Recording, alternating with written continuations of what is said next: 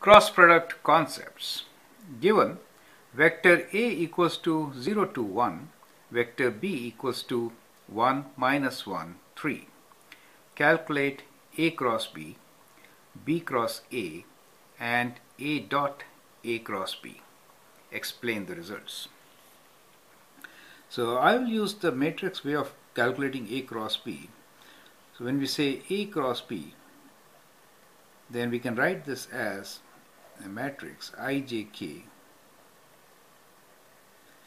and I'll write vector A first, which is 0 to 1. We are doing A cross B, and then vector B, which is 1 minus 1, 3.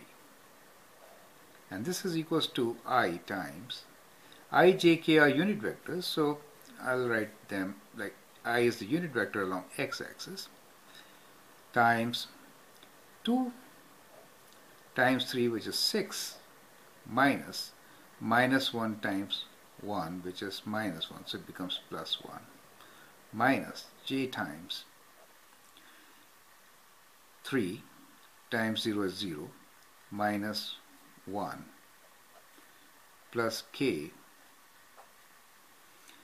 0 times minus 1 is 0, minus 2 times 1, which is 2. So A cross B is equals to,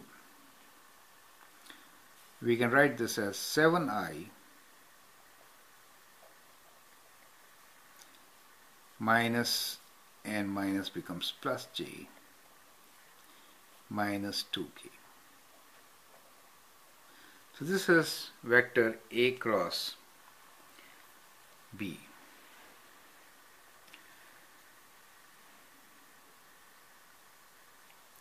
Now, what is B cross A? Let's see that. B cross A is equals to ijk, so we write ijk, and then B vector is 1 minus 1, 3, and then we have 0 to 1.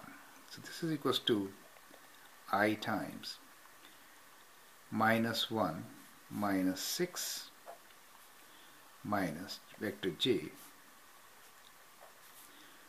1 minus 0 plus vector k, 2 minus 0. So that gives us minus 7i, and this is minus j, and here we get plus 2k, right? Now, as you can see here, A cross B is 7i plus j minus 2k, and B cross A is actually negative of A cross B, right? So what we observe here is that A cross B is actually equals to minus of B cross A, right? So in vectors, they are not commutative.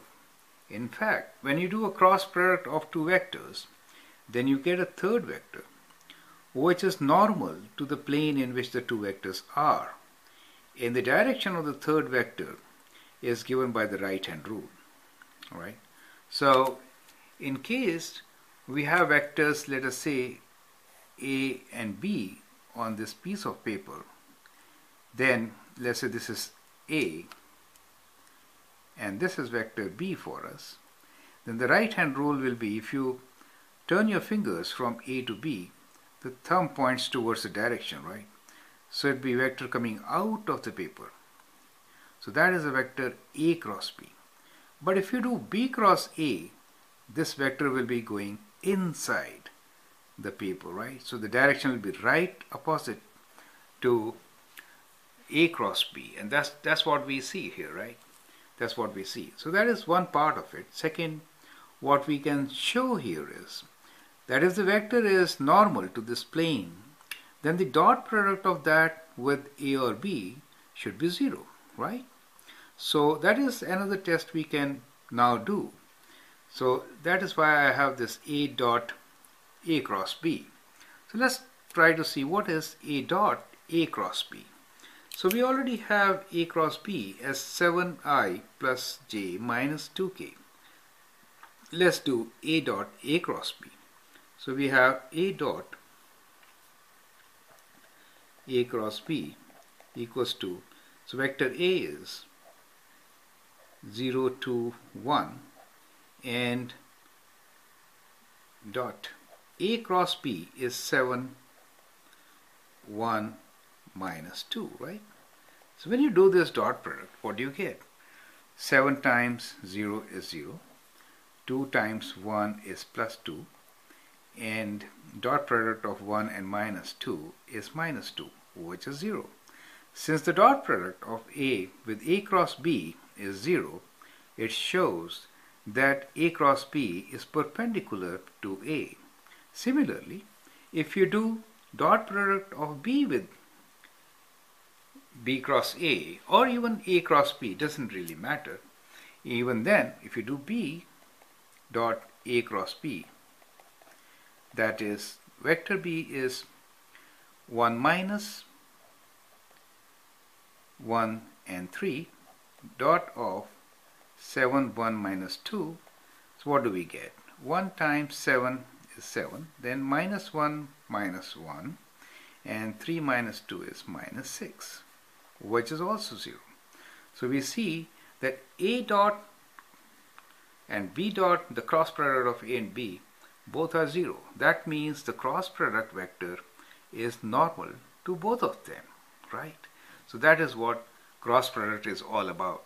So when you have cross product, then you get a vector which is normal to the plane of both the vectors, and the direction is given by the right hand rule.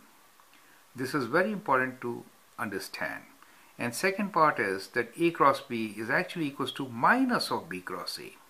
The two vectors are opposite to one another. So with this, let's see more examples and explore cross products. Thank you.